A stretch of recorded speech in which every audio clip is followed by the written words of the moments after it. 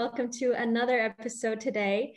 I am very excited to welcome today's guest. He's a true superstar. Miloš is here with us. He really doesn't need much introduction from me.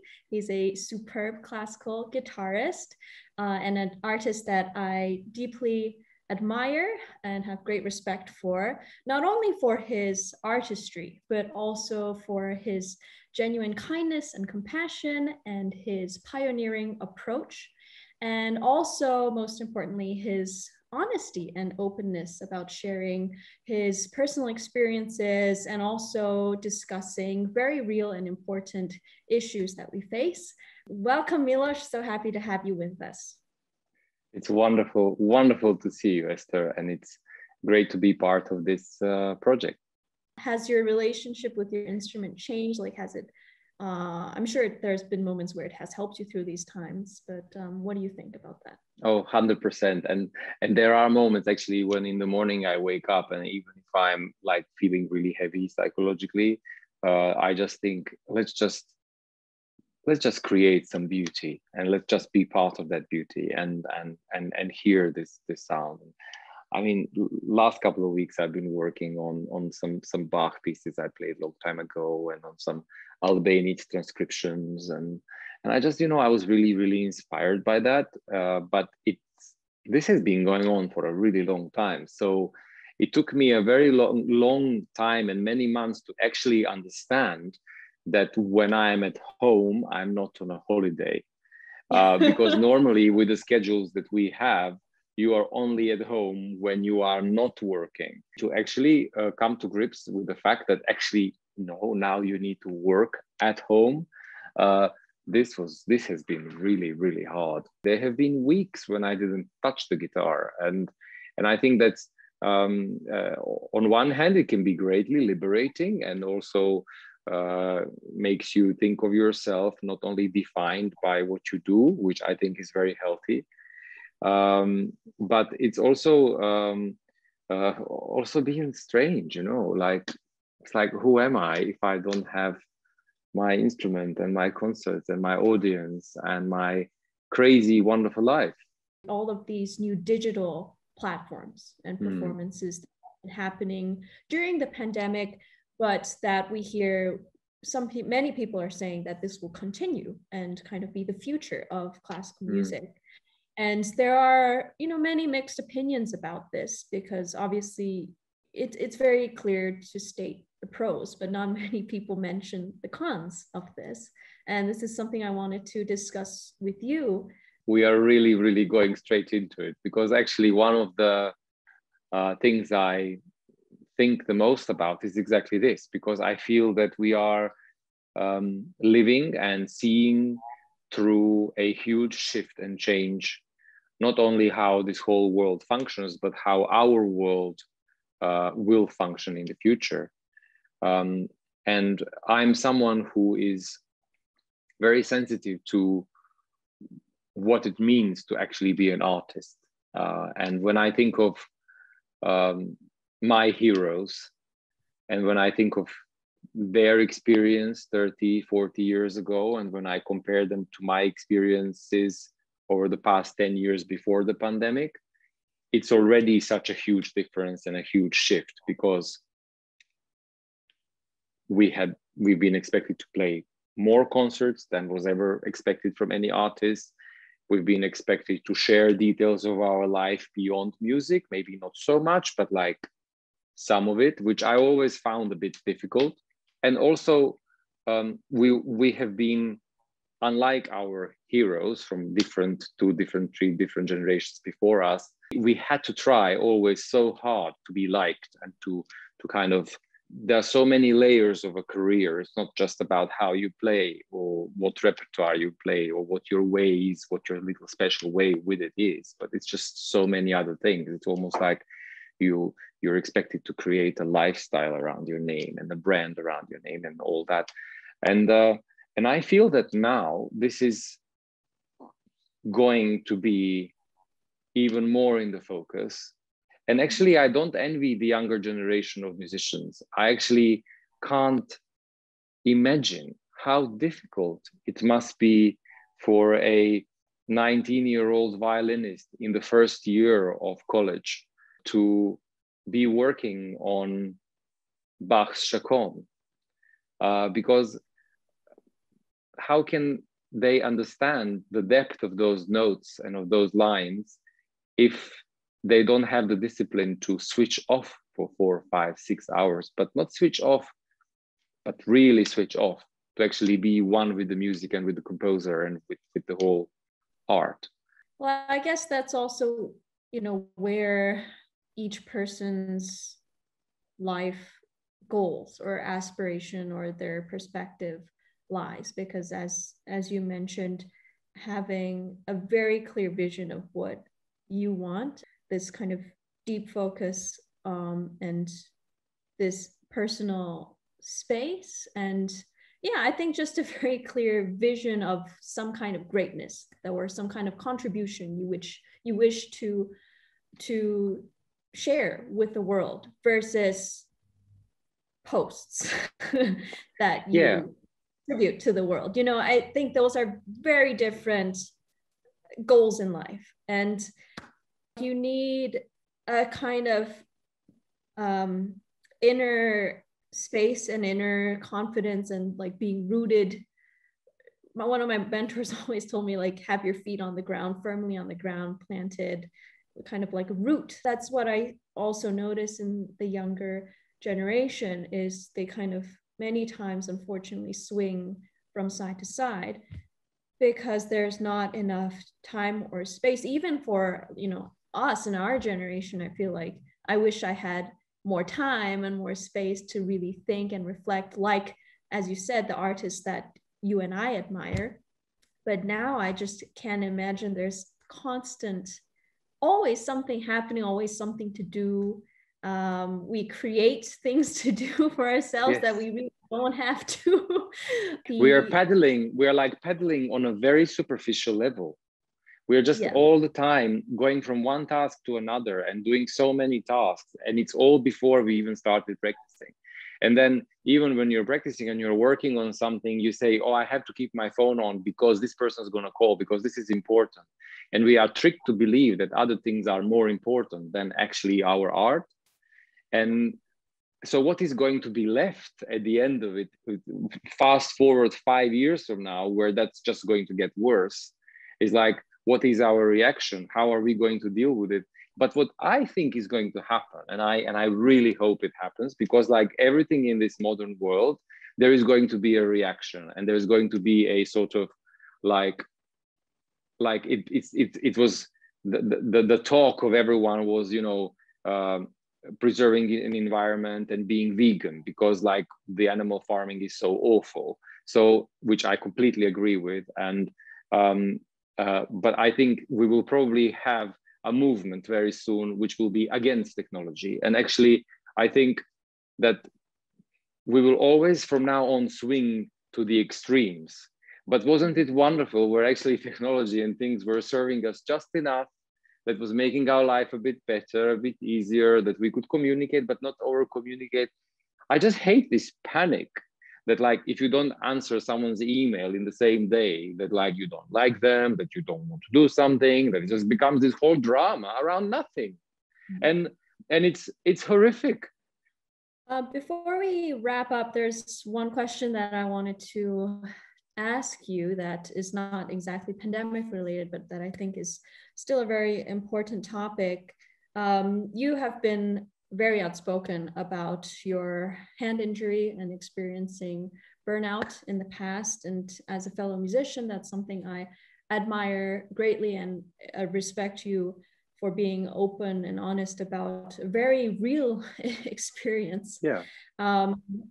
Why do you think that, especially in the classical music industry, such things, for example, mental health, injuries, burnout, all of that, why is that so particularly have such a stigma, or people have such reservations around talking about those topics, which honestly in other fields, whether it's sports or other forms of music and performing arts, people by now are much have an easier time of discussing these topics, which is, I feel like it's a very normal human experience. It's a paradox, isn't it? Because we are normal human beings, but we are expected not to be normal human beings. We are expected to be these godly creatures who can make these instruments sound amazing. But then at the same time, we live in a world where all the time we have to prove to everyone that we are normal human beings, because everyone needs to know what we are having for dinner on our Instagram feed, or what clothes we are wearing, or where we go on holidays, and all this stuff. So we have to be normal this way, but not quite that normal, because if we are too normal, then it's not good. So like the amount of confusion this creates is so unbelievable. And then you put into the equation injury and real issues and problems of our job. Because if you are practicing 6 hours a day, your fingers are going to scream and cry at you every day, and you're going to push and push and push, and then they get used to it, and then they listen to you, and then you go, and then you play your hundreds of concerts, and you get your recording contracts, and it's like the world is your oyster, and it's amazing, and it's like everything you ever wanted. But then our poor little bodies, they just have to deal with so much that then sometimes they create issues. And if you are a tennis player, everyone feels sorry for you. If you are a ballet dancer and you break a little toe, then everyone is, sad for you. But despite the fact that you're supposed to be a normal person and share your life, even as a classical musician, to be relatable, because we are not, we have to fight all the time that we are not elitist and that we are not all those things that we are accused of. And then you have a real problem, then you have to hide it. So I just thought, this is not fair. And it doesn't help me, it doesn't help anyone. And when I had my hand problems, when they started to exist in my life, they came kind of suddenly. And then like, I didn't have a gradual problem with my hand. It just suddenly happened. And I was recording an album, and I had to learn things 2 days before the studio sessions, and I had 3 chamber projects, and I was switching between recitals and concertos all at the same time. So when my hand started to hurt, actually, I didn't realize at the time that psychologically my hand was tricking me to just stop, to give my body time to actually recover. But it was also the first time that I actually gave the faith of my career to other people, to doctors, to people to tell me what was wrong with me, and nobody had the right answer. And I think that experience of discovering that there is some sort of a hardware problem somewhere while you're flying really, really high, it's going to land the plane down, because you can't risk it. And once the plane lands down, until you check every little wire and bolt and screw, you're not going to feel confident to take off again. So I had to go through all of that myself, really, with the help of a few very dear friends. And in this process, I discovered that actually I wasn't alone in this. It's just that a lot of musicians were suffering in silence. So fast forward a year after I've seen every doctor and after I've talked to every musician, I actually realized that I just simply had to make a decision whether I want to play or not. Because at that point, I really couldn't play a note. It was very hard. And that was when I found myself alone, because you can't go that far in asking, because it's your own experience and you have to deal with it. But then I realized that what I love the most is to play, and that music is my life, and that I don't remember a day of my life where music wasn't a highlight of that day.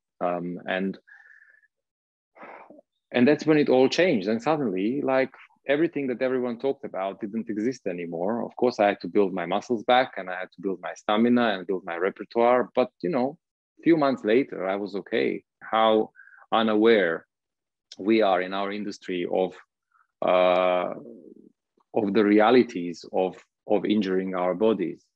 I also realized one thing, and that is that when you are not feeling the pressure to be all those perfect things, you are much less likely to injure yourself.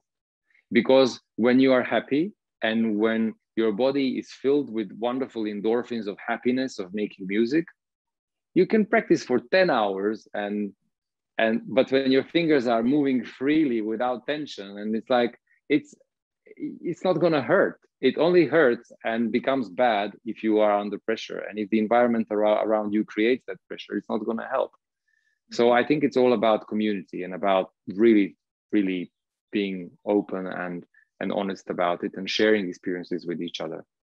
Yeah, I think that's hugely important. And I agree with you that it starts at a kind of base level with music education, where teachers and mentors should really address these issues. And I've noticed that more in the past year, like during the pandemic, when I wasn't performing as much, I was working with young musicians and young violinists. And I can see immediately when they're playing something, and if an issue they have is directly related to some pain they're feeling or some tension, or it has nothing to do with their ability or their technique or anything.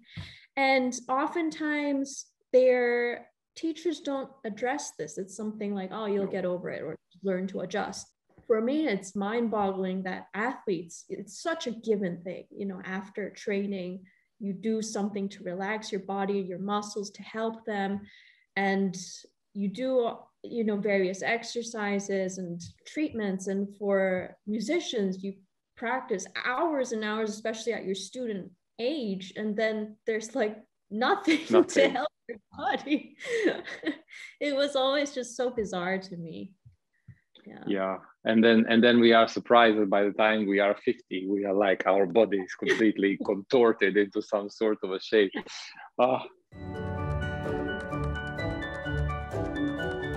Like with everything in life, and this goes particularly to young generation of musicians, what I'm saying is that it's to always never ever lose who you are and who you want to be, just because of the loudness around us.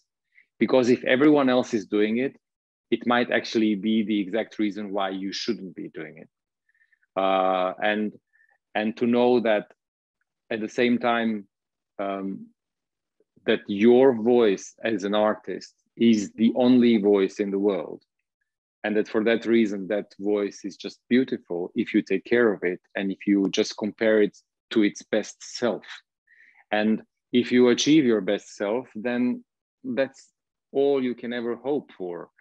And I just think that no matter what the world around us, with coronavirus or without, or with insane amounts of technology or without, whatever choices you make, I think knowing that self and who you are and never losing that, that's the biggest challenge. And that's the most important thing in anyone's life today.